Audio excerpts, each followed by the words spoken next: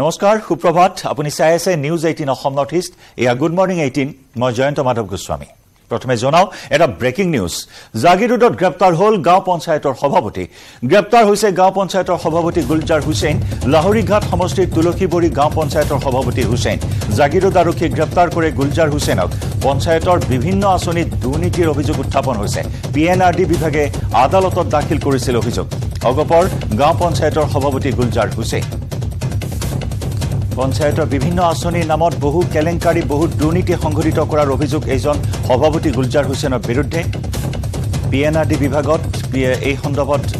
আদালতত অভিযোগ দাখিল কৰা হৈছিল PNRD বিভাগে আদালতত দাখিল কৰিছিল অভিযোগ আৰু সেই অভিযোগৰ ভিত্তিত গ্ৰেপ্তাৰ কৰা হৈছে অগপৰ গাঁও পঞ্চায়তৰ সভাপতি গুলজাৰ হুছেইনক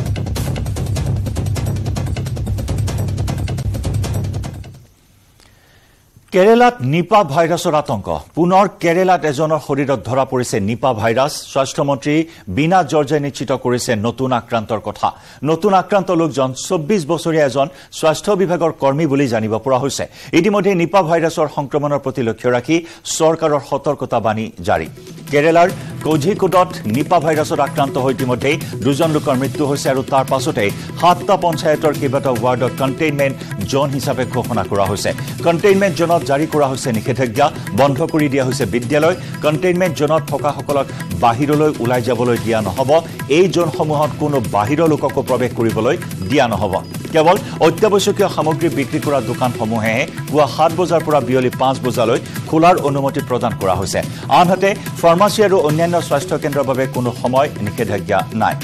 এই কণ্টেইনমেণ্ট জোনসমূহত থকা কাৰ্যালয় বেংক বিদ্যালয় অংগনবাড়ী কেন্দ্ৰ সকলো বন্ধ কৰি দিয়া হৈছে এই কণ্টেইনমেণ্ট জোনসমূহত সামাজিক দূৰত্ব মাস্ক আৰু চেনিটাইজাৰ ব্যৱহাৰৰ নিৰ্দেশনাও দিয়া হৈছে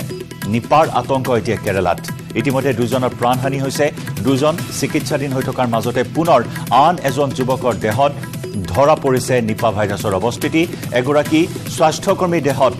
নিপা ভাইৰাছৰ অৱস্থিতি জানিব পৰা হৈছে আৰু এই বিষয়ে সদৰি কৰিছে কেৰালা স্বাস্থ্যমন্ত্ৰী বিনা জৰ্জে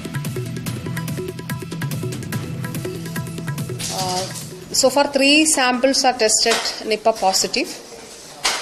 and yesterday morning onwards we have started contact tracing and categorizing the contacts. So we have now 706 people in the contact list and out of the 706 people 77 are in high risk and 153 are health workers and those who are in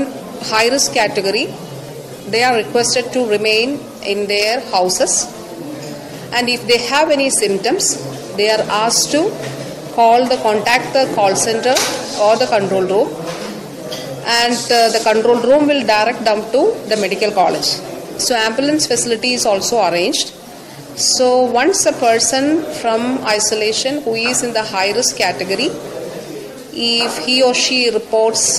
symptoms then the health system will move to the person and the person will be transported to the medical college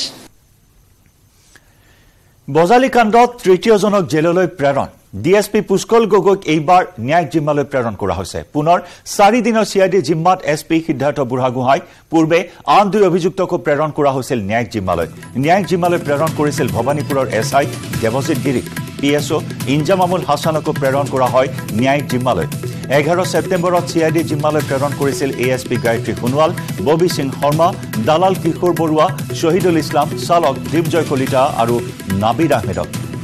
জোৰদাৰ গতিত বৰ্তমান তদন্ত চলি আছে 3 জনক ইতিমধ্যে ন্যায়িক জিম্মালৈ প্ৰেৰণ কৰা হ'ল কেহুতীয়াকৈ তদানীত DSP পুষ্কল গগৈকো ন্যায়িক জিম্মালৈ প্ৰেৰণ কৰা হৈছে আন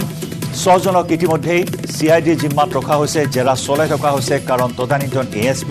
গায়ত্ৰী সোণোৱালৰ পৰা এটা লেপটপ এতিয়া উদ্ধাৰ কৰিব পৰা হোৱা নাই সুপাৰী মাফিয়া ৰবিউল ইছলাম ৰুবেলৰ পৰা বলপূৰ্বকভাৱে কাঢ়ি লোৱা এটা লেপটপ আৰু সেই লেপটপতে বজালি সুপাৰী কাণ্ডৰ বহু বিস্ফোৰক তথ্য লুকাই থকাৰ অনুমান কৰা হৈছে সেই ৰহস্য ভেদ হ'ব যেতিয়া লেপটপটো উদ্ধাৰ কৰিব পৰা যাব কিন্তু এতিয়াও সেই লেপটপটো উদ্ধাৰ কৰিব পৰা নাই বিভিন্ন স্থানত অভিযান চলোৱা হৈছে সেই লেপটপৰ সন্ধানত বিভিন্ন স্থানত অভিযান চলিছে গায়ত্ৰী সোণোৱালৰ চৰকাৰী আবাসত অভিযান চলোৱা হৈছে গায়ত্ৰী সোণোৱালৰ বাহনৰ বিভিন্ন স্থানত অভিযান চলোৱা হৈছে মেটেল ডিটেক্টৰৰ সহায়ত লেপটপৰ অনুসন্ধান কৰা পৰিলক্ষিত হৈছিল কিন্তু এতিয়াও সেই লেপটপ উদ্ধাৰ কৰিব পৰা নাই CID